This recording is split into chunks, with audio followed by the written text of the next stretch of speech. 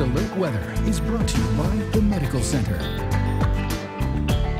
We're off to another frigid start here in southern Kentucky this morning, but things will warm up nicely later today with southwesterly winds, although the winds are going to be breezy at times, and with low moisture and the low dew point levels, the gusty winds, the very dry conditions, there could be an elevated fire danger, especially back into western Kentucky, so please do not burn anything outdoors today.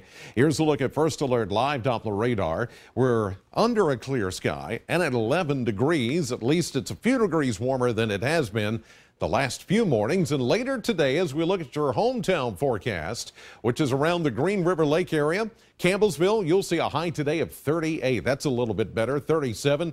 Greensburg, 38 for Columbia. Some locations could actually hit the 40-degree mark before the day is done. By the way, the Kentucky Lottery Powerball jackpot for Saturday night estimated to be at $171 million. Mega Millions estimated to be at $71 million. Here is a live view from our weather cam at Independence Bank down Scottsville Road in front of the Bowling Green Airport. And there you see the clear sky this morning over south central Kentucky at the airport. Current temperature is at 11 degrees, feels like 15. That can't be right. Feels like 15, feels warmer than the actual temperature. I'll double check that. But actually, the winds are calm at this hour with a rising barometer. Here we go, checking some of the other temperatures around the area. We're seeing mainly single digits, even below zero readings, with a snowpack on the ground in parts of West Virginia and on up into the New England states. 11 degrees, the current temperature now at the airport, with 20s and 30s finally starting to show up back to the west. It's been a long time coming. As a matter of fact, as we get ready to wrap up the month of January, it's going to go down as one of the coldest Januaries on record for Bowling Green in southern Kentucky, as since '94, it's one of the coldest that we have seen. And of course, you remember January in '94, that's when we had the big ice storm here in southern Kentucky. Right now, temperatures are running 9 degrees warmer than we were yesterday morning at this hour. 10, 15, 20, 30 degree rises in temperature over 24 hours ago, which is a good sign to see.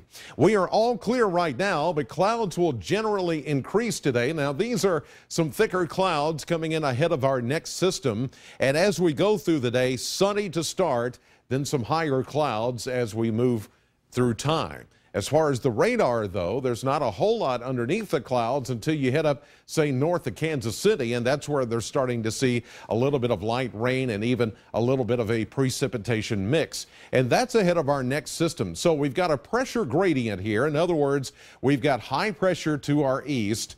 Then you've got an area of low pressure and a cold front back to the west.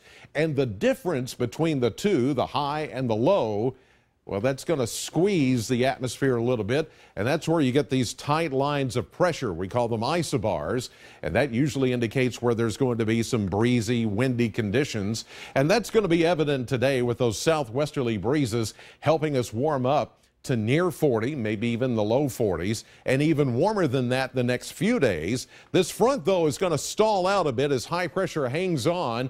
The ridge kind of blocking some eastern progress for this front. And as a ripple of low pressure comes out of Texas and Oklahoma and Arkansas as we head into, say, Friday night, early Saturday morning. Yeah, we do expect maybe tomorrow afternoon some light rain showers, but we've taken out the mention of any kind of mixed precipitation at this point. It all appears that anything that falls should be just mainly light rain, as temperatures will be above freezing.